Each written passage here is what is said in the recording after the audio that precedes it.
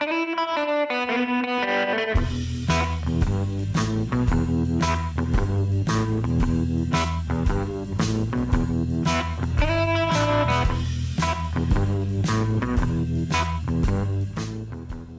this is Brian Casey of the Imaging Wire. We are here at RSNA 2024, and we are here in the booth of iCAD, and we have iCAD CEO Dana Brown with us. Dana, thanks for being with us. Thanks for having us. So one of the things that I thought was most interesting about the first day of RSNA on Sunday was the number of Mammography AI presentations. And so iCAD is a Mammography AI company. Can you talk a little bit about iCAD and what you guys do?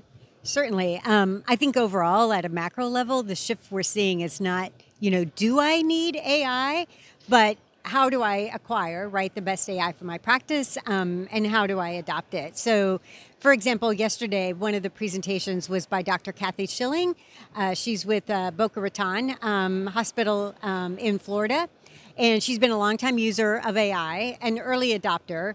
But she's also been through that learning curve. And so what she found, two really important findings that she reported on yesterday. One was overall, with reading with AI, she's finding 23% more cancers than reading without AI.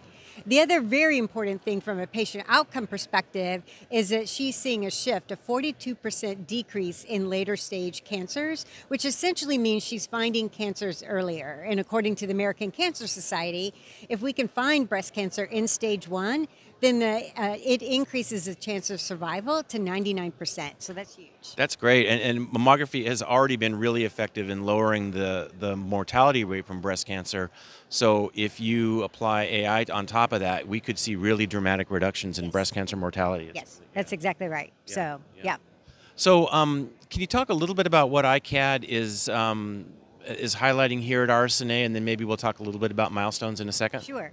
So at RSNA, two key events, or I guess accomplishments, right, that we're highlighting.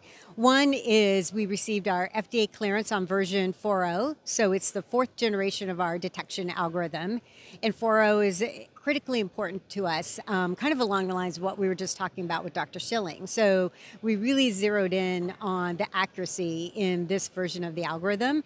We actually are seeing that it's finding 22% more cancers with fewer and no increase in recall rates. We also are incorporating prior exams into the analysis of the algorithm, which is essentially mimicking or replicating the way in which a skilled radiologist reads. And what have been some of the milestones with the company over the last half year or so? Yeah.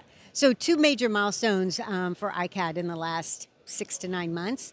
One is the launch of our cloud solution. So at the end of first quarter, we announced cloud. And it's been processing now well over 100,000 cases. We're actually seeing that the processing speeds are up to 50% faster than what's available on-prem, which actually was surprising even to us. The next major accomplishment is some of our OUS expansion. So we've been adding more countries and more territories that we've received regulatory clearance. A great example is South Africa, and already have won some of our first deals in South Africa. Oh, very good. And what can we look forward to seeing from iCAD in 2025? Yeah. In 2025, I think we're going to continue to come out with functionality enhancements that improve the workflow and the usability for radiologists. We're also moving into direct-to-patient. So one of the other key announcements we made here at RSNA, it's actually going to launch in first quarter, is what's called Profound Health, which is an online way to access a second read of your mammogram with artificial intelligence. So if you are a woman, you're not sure if your mammogram's being read with AI, or you live in an area where AI is not available, you can actually electronically send your mammograms to iCAD. We are partnering with Cascade Health, which is a network of radiologists to help us with those second reads, because in the United States, you need a radiologist in that workflow. And so we're essentially democratizing the access to AI-read mammograms. All right, very good. A lot to look forward to in 2025. Well, Dana Brown, thanks for being with us. Thank you. Thank you. Signing off from RSNA 2024, my name is Brian Casey.